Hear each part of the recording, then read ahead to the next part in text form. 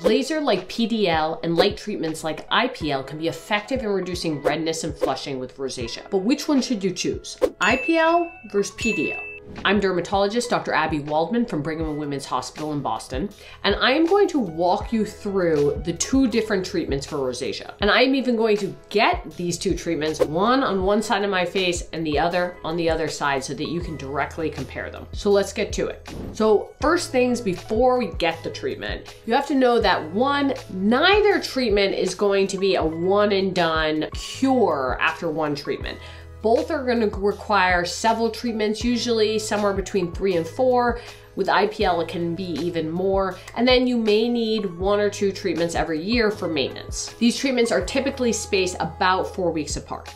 2, you cannot get any sun 2 weeks before or 2 weeks after. And by any sun, I mean, if you are out in the sun, you better have the widest brimmed hat on. You better be trying to stay out of the direct sunlight. That's because any sunlight is going to increase redness. So it's basically going to negate the treatment that you just got. And even in some situations can lead to more complications, more redness, and more hyperpigmentation. So just avoid the sun. When you book it, look at your calendar, make sure you're not going anywhere sunny. These treatments are safe in all skin colors and skin types, but do talk to your doctor or your provider who's doing the laser or light treatment about any health concerns you might have, any bleeding disorders, so that you kind of know what to expect. And then there are some autoimmune disorders that may be a relative contraindication for getting laser, so make sure to bring up any sort of autoimmune disorders that you might have. Okay, so first I am going to be getting PDL. I'm going to get it on my left side of my face. And what does PDL mean? PDL is pulsed dye laser. It can also go by its brand name, which is V-beam. And these lasers emit a wavelength of 585 or 595 nanometers, and that targets blood vessels and redness, but is also shown to help with melasma and scars. The settings your provider uses will really dictate where that laser is going to go, how deep it's going to penetrate into the skin, and what size vessels it can hit. Okay, so I'm going to be getting the PDL laser on the left side of my face here, and I'm going to be getting the IPL treatment on the right side of my face. That way you can compare them directly. So first, your provider is going to remove any makeup, any dirt, any sunscreen that you have on, usually with alcohol or a face cleanser. You will wear protective eye goggles. Those glasses are key to protecting your eyes. Your provider will also wear their own type of filtered glasses, which protect their eyes when using the laser. Because of any possible eye danger, unless you're a young child, you're unlikely going to be able to bring a family member or friend into the room. But if you do have someone enter the room, just know that they will also need protective eyewear. Pulse dye laser feels like somebody is snapping a rubber band in your face. It's not exactly painful, but it's not comfortable either. You can actually see me wince every time I get a little pulse. It just surprises you a little bit because no one really likes having a rubber band snapped right in their face. To do one side of my face, it takes about several minutes, a few minutes. So to do the whole face, expect it to take upwards of 10 minutes. The discomfort is greatest usually in the underside of the nose and the upper lip. It's least painful in the cheek area and the forehead. Ideally, you should not get numbing medication beforehand because the numbing medication actually reduces flushing and redness and can thus reduce the effect of the laser. The laser, again, is targeting just the redness. And so the more you actually are red, the better it's going to work. You might even like flush up your skin a little bit, like go on a jog right beforehand,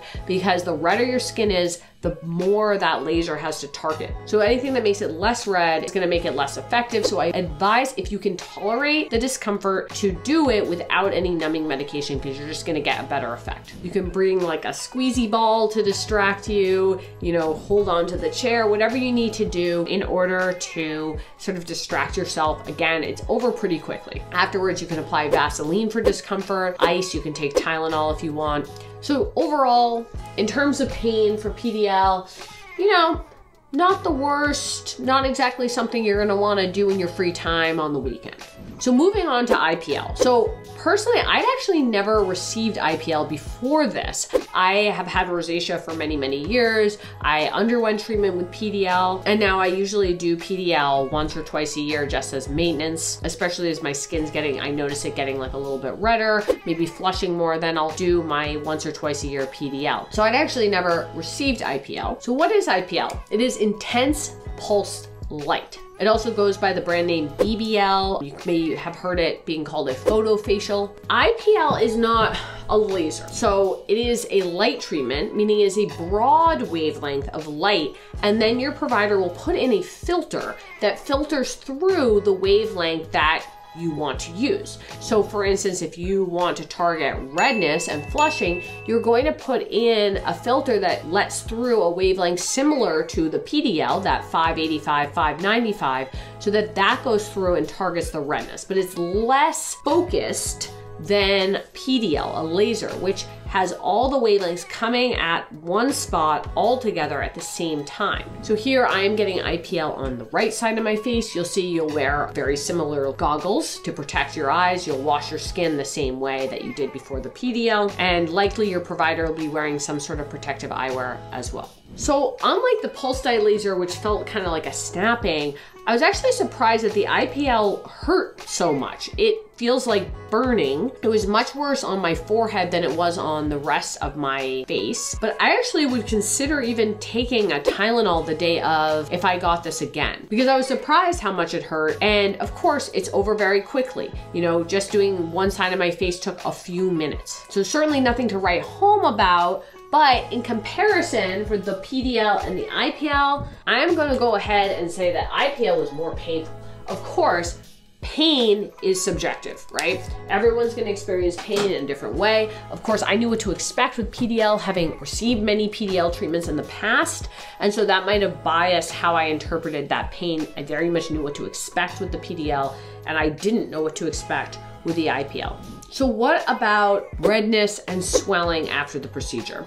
So here are some photos immediately after the procedure when I was just driving home or about to drive home. This is 2 days after, and this is 3 days after. So if you look, you notice significantly more swelling and redness on the left side of my face where I had the PDL when compared to the right side of my face where I had the IPL. Overall, the swelling is quite mild. Really, you're gonna be the only one who really notices it. I think I did every single event and activity I was planning on doing. I went running. I think I went to a dinner that night. Next day, you know, I went to work. No one mentioned anything. So it's certainly not anything that you're gonna have downtime for. I guess I wouldn't do it right before you have like a national TV, you know, appearance or you're getting married. So I mean, you're gonna have some swelling and redness. I guess I was surprised how little I had on the IPL side, on the right side. Really very minimal, maybe a little bit like underneath the eyes for a day, and then that was it. Whereas the PDL side had a little bit of swelling and redness for up to 3 or 4 days after.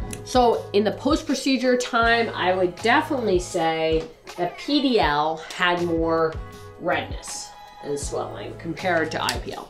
What about other side effects? So bruising is a side effect that's described for both. I have never had bruising. I think that's usually if you use very, very targeted settings almost aimed at getting bruising. The more bruising you have, the more effect it has.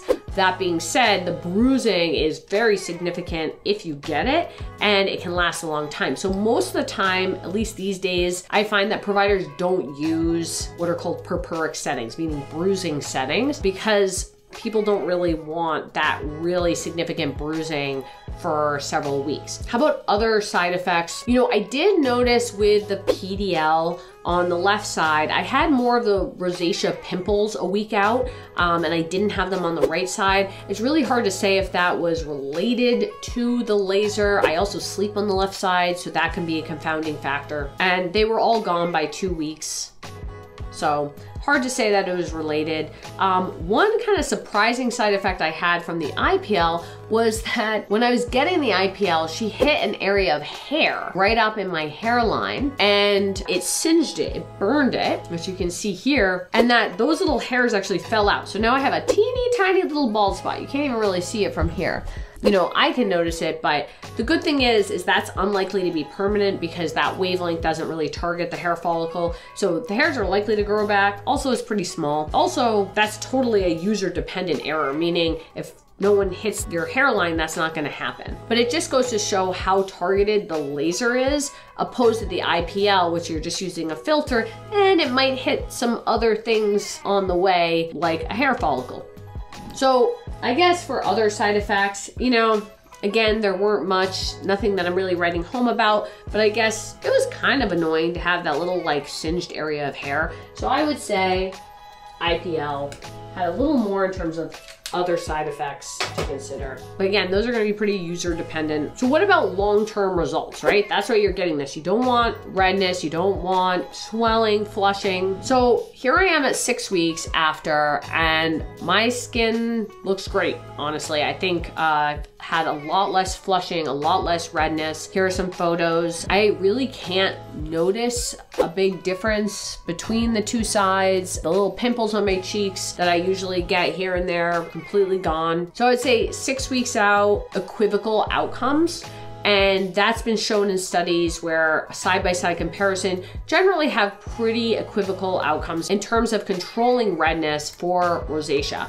Now, there's some suggestion that the PDL may have more sustained effects, meaning you might get like a longer term effect than the IPL, which could suggest you might need more IPL treatments in order to sustain the same result. Obviously, it's too early at 6 weeks for me to see side by side. You know, obviously at 6 weeks, they both look great, but it's possible down the line that the redness would start coming back faster on one side than the other based on those studies. So in terms of outcomes side by side, I would say in terms of 1 week outcome, probably the IPL had a slightly better 1 week outcome. Again, because I was still having like these little pimples on the PDL side. Hard to know if that was exactly really due to the PDL. In terms of 6 weeks outcome, I think they're equal and it's a tie.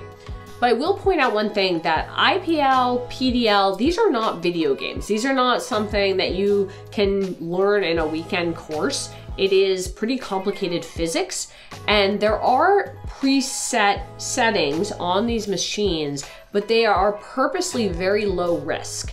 And so if someone's doing your procedure and they're not really experienced in using these machines, you're likely to get no effect. And that's actually what I hear more often than having had side effects and complications from these procedures, is actually having no reaction, no effect from these procedures because someone did it who didn't really know what they were doing.